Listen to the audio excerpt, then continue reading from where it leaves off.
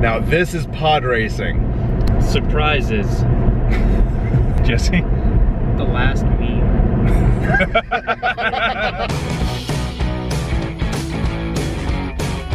Overall, I did enjoy this movie, but I feel like we're all gonna have a similar reaction of, there were specific scenes that were supposed to have some very emotional weight to them, that then got ruined by someone deciding, you know what would be great? Let's add a joke in here. So basically it has the Marvel problem. Yeah, is what you're saying.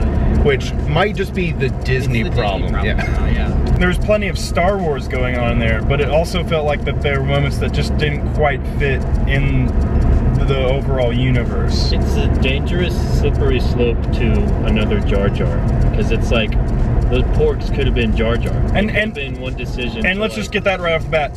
I don't think that the porgs are Jar Jar, but just it's in that direction. It's like it's not that bad, but it's almost too much.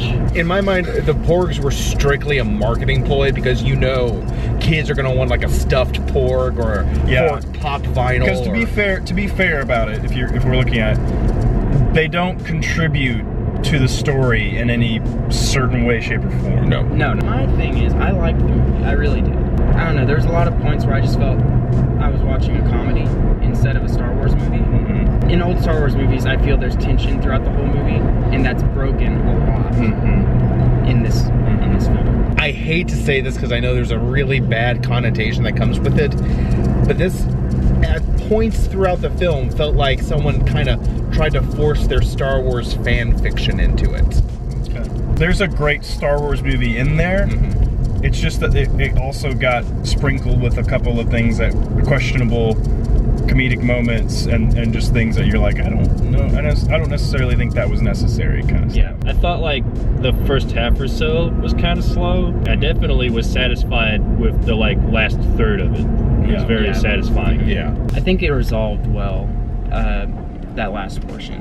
This did not have the same problem as Force Awakens had of, we've seen this already. This was a new story. I think just generally, I felt like it was the most non-Star Wars movie. Yeah. Like I feel like outside influences have definitely affected it. And I don't know how to feel about that. I'm sitting there going like, is that a bad thing that they're going a different direction, or should there be an expected tone? And I think there's going to be people on both sides of that, no matter what.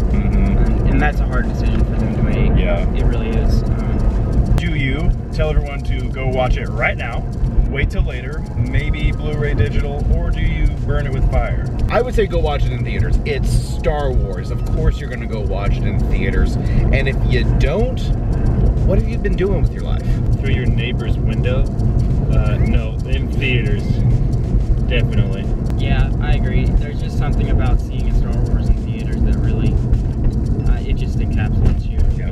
Yeah, definitely go watch it. It's not Phantom Menace, and it's definitely not Attack of the Clones. It's not the best Star Wars movie. There's flaws to it, but it's still a great fun time. Make sure to subscribe, hit the like button down below, let us know what you think, and if you hated it, loved it, if you have problems with the porgs, just say so. We want to make sure and thank our subscribers, 1-800-GIVE-ME-PIZZA. Don't drive, just dial, and we'll catch you next time. And may the force be with you. No. No.